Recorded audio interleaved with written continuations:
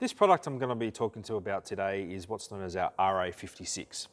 So RA56 is specifically designed to infill hairline cracking on a floor. Given that it's really low viscosity, the best way I could describe it is it's like water, okay, really, really flowable. Once again, you've got your part A and part B within the mix.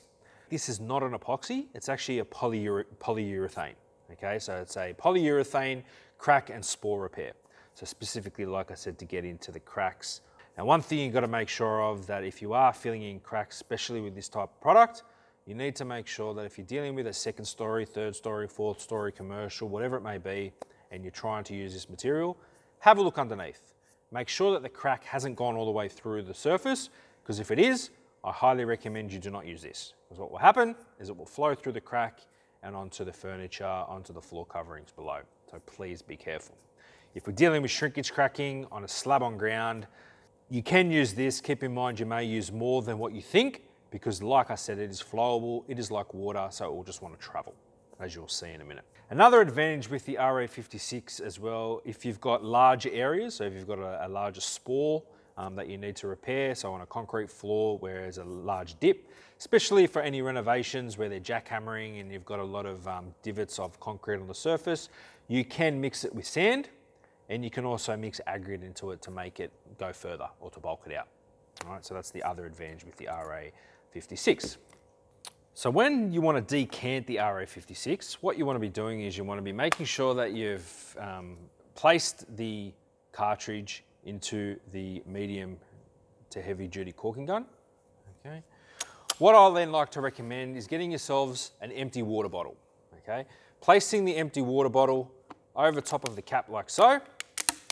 So it's a nice tight fit. And then what you want to be doing is you want to be pumping it until you hear a click. So that click right there is what you want to be aiming for. Because right now I know that part A and part B are going to be mixed evenly.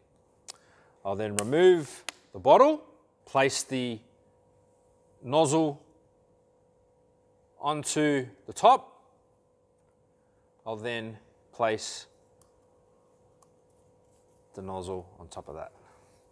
All right, so once you've decanted and you've put the nozzle on, now it's time to pump the material through the nozzle and into the crack. So like I said, this is very low viscosity, so you only want to be going very, very slowly, because as you can see here, it's coming out like it is water. And make sure you fill into the crack with the RA56, just like so, and it will fill in the crack, depending on how wide the crack is and how deep the crack is. You may need to continually pumping. But right now, that's all that's required. So as you can see, the material itself has come out black. Don't stress, 5 minutes, it will actually turn grey. So then what you can do then as well is you can then get your scraper, scrape the material away, less likely and less work for you having to grind away the material. I mentioned earlier that you can also use sand or aggregate as bulk fill. So you've got your aggregate. What you would do is you would mix the material into the aggregate, just like so, and also the sand.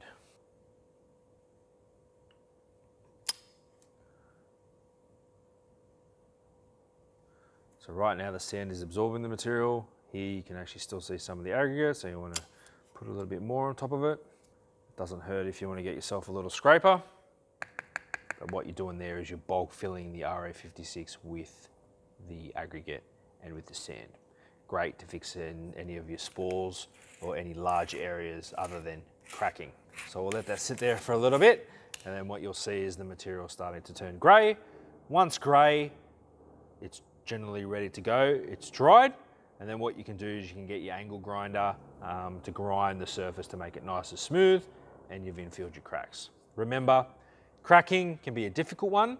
Always, if possible, refer to an engineer or also a builder where they may have more information on the crack itself.